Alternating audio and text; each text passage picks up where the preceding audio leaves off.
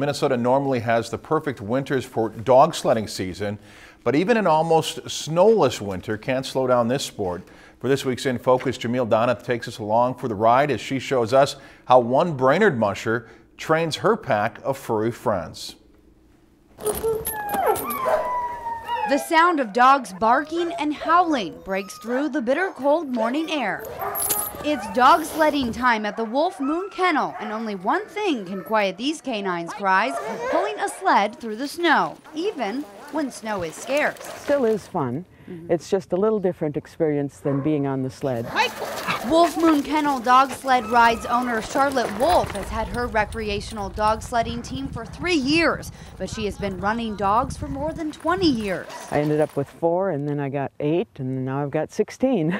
It kind of grows on you like potato chips. So in a nearly snowless season, Wolf trains with the wagon, a triangle-shaped frame attached to 3 wheels. We still do the same thing. We train them, we go out and run them, and they get their exercise, they build up their stamina, and as soon as the snow comes, we're ready for it. And while Wolf has 16 dogs, she never runs all of them at the same time. That's kind of like driving a 747 in McDonald's. It's a little hairy. After the dogs are attached to the main gang line, they're then attached to a neck line and a tug line.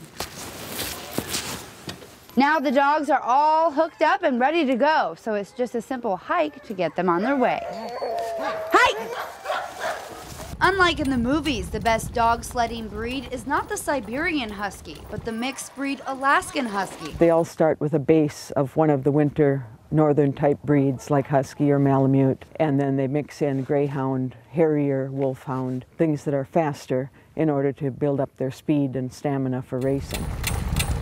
Once these pooches' paws hit the ground, these once unruly and whiny dogs become quiet and attentive to their musher's commands. On by. A musher only has a few simple commands: hike to go, G to turn right, paw to turn left, on by to keep them going straight, Ho. and ho or whoa to stop. You can't stop these dogs from running, honestly. Ready?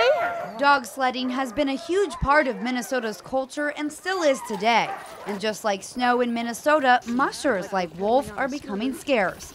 So catching up with these athletes is a rare opportunity and totally worth the ride. For this week's In Focus, Jamil Doneth, Lakeland News. And Wolf gives recreational rides at events around the Brainerd area or by request. And if you have an idea for an In Focus, you can tweet, email, or post them on our Facebook page. If you've enjoyed this segment of Lakeland News, please consider making a tax-deductible contribution to Lakeland Public Television.